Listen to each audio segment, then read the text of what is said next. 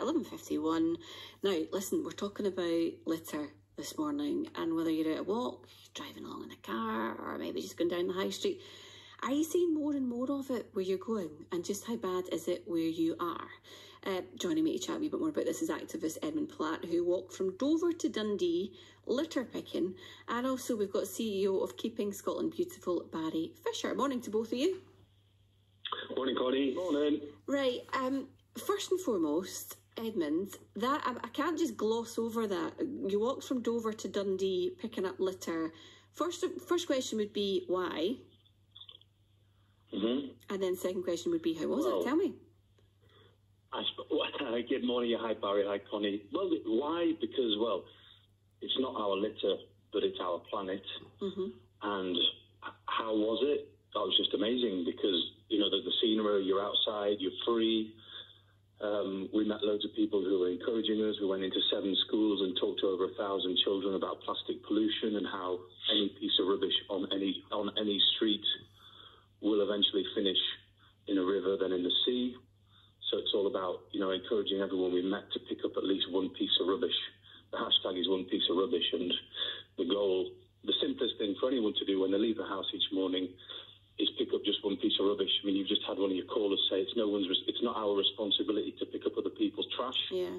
Well, it is in a way. Because it's our trash. It belongs to everybody, I suppose. What did you learn from that trip that you didn't know before?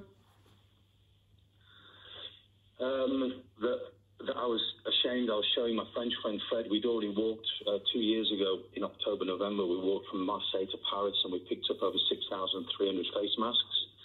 And he always wanted to do the away match, which was my home leg. So I learned.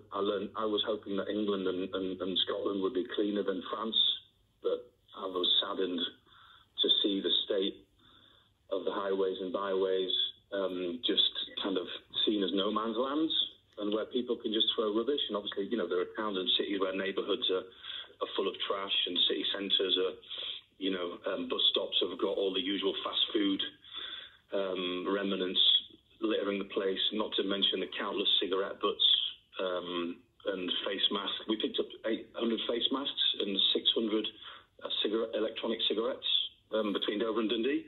But apart from that, the welcome and the people were housing us. We had no lodgement. You know, people were, you know, putting us up. Hotels were putting us up. It was just amazing, and everyone supports the idea for cleaner streets, cleaner cities, and a cleaner future.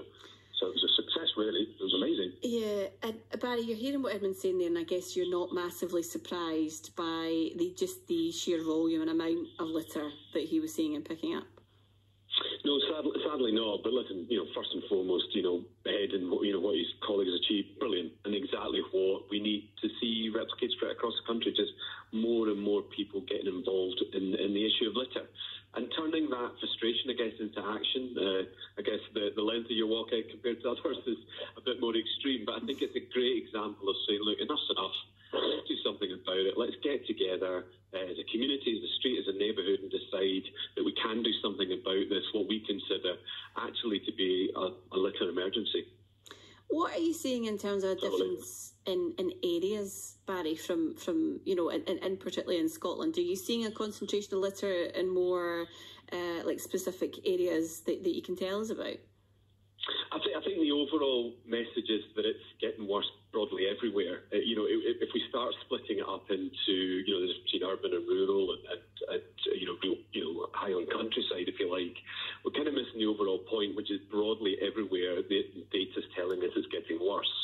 And actually, what the report we published yesterday backed up with the fact that the perception of the public is telling us they're also seeing it getting worse. So it's not just that, you know, our team who go along doing audits have counted and found out things are getting worse. Actually, it's correlated by people's perception. People know it's getting worse. So the key thing is the what now. And I think we have to acknowledge a couple of things. One is it's really, really complex. And if we start kind of almost blaming one thing for it, we're on an absolute hiding to nothing. We have to stop that. Stop trying to find that one single thing that litter's all about and acknowledge it's complex, that everyone's got a role to play, but fundamentally be positive that everyone kind of wants to do something about this. Let's help them. let's find ways of making it easy for folk to get involved in it. Right.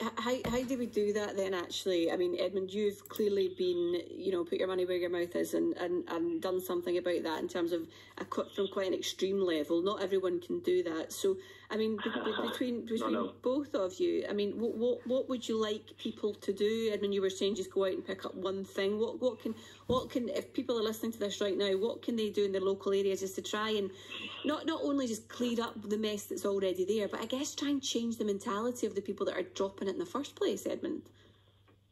Well, there's always that. I mean, I was looking at the Keep Scotland Beautiful website, and what they're doing is great. I think the idea is that you pick up rubbish in front of somebody, you take a photograph, you put it on your social media, you nominate one or two friends for them to. That's like a challenge, like everyone remembers the Ice Bucket Challenge. Well, let's have a challenge where everybody picks up one piece of rubbish on, let's call it Clean for Christmas, hashtag Clean for Christmas, and everybody nominates a friend.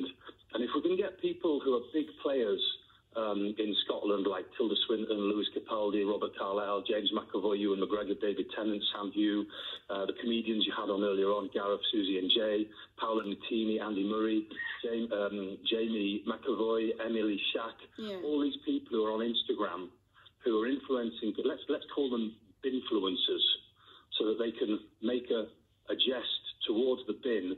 Obviously don't toss rubbish out of your car. Don't leave stuff where you picnic or in nature, because it's a bit rough seeing that.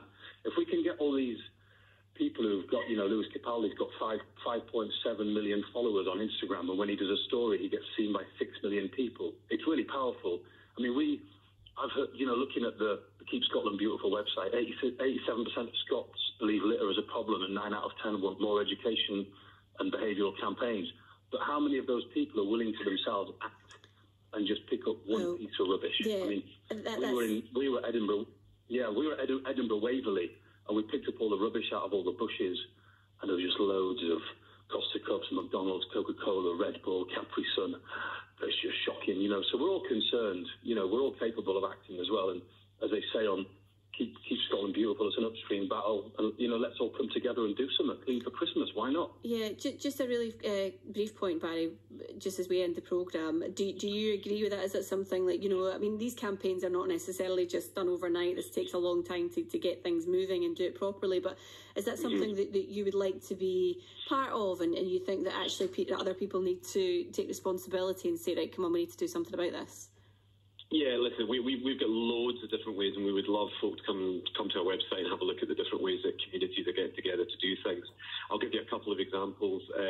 We set up over 100 community hubs in the last year, giving people the kit to just take action and then loan that kit out to other members of the community so they can get together and collectively do litter picks.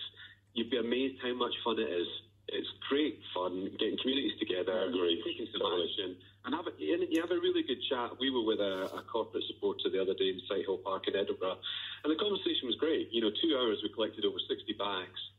You feel great because you've tidied up an area, but also you've engaged with your colleagues in a different way, which is great. And that's the thing, isn't it? It's just bringing that community together. Listen, thank you so much, both of you, for your time today. Barry Fisher, CEO of Keeping Scotland Beautiful, and Edmund Platt walked from Dover to Dundee picking up litter. Great to speak to both of you.